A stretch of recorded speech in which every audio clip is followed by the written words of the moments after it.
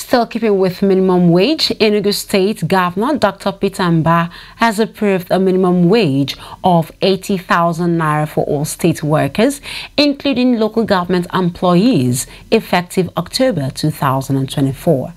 Governor Mbah highlighted the importance of a motivated workforce in achieving ambitious economic targets during a meeting with Enugu State Minimum Wage Implementation Committee and labor leaders. Chairman, Enugu State Chapter of Nigerian Labour Congress, Comrade Fabian Nwigbo, praised the governor for prioritizing workers' welfare. He expressed appreciation for governor's consistent payment of wage awards, which set a precedent compared to other states.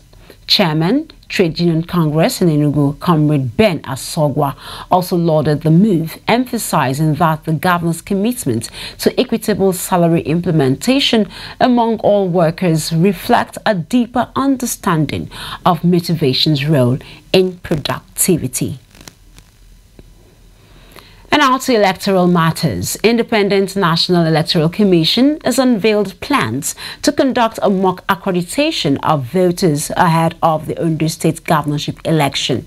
INEC's National Commissioner and Chairman for Information and Voter Education Committee, Mr. Sam Olumekun, disclosed this today.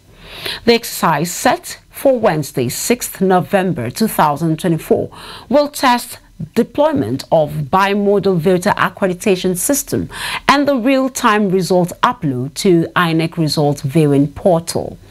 Mr. Olumekun urged registered voters in the designated polling units to participate in the exercise, which will run from 8:30 a.m. to 2:30 p.m. According to INEC, the mock accreditation will take place at 12 designated polling units across 6 local government areas in Enugu State.